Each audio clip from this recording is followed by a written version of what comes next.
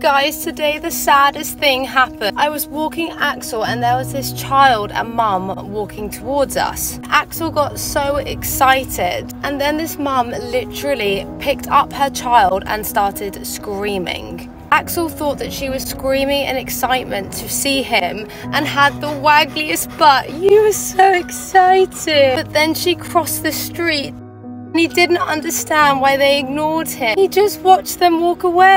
Did your feelings get hurt? It's okay. Next person will say hello to you, I promise. No, baby. Actually can't cope. Nothing bad happened to her.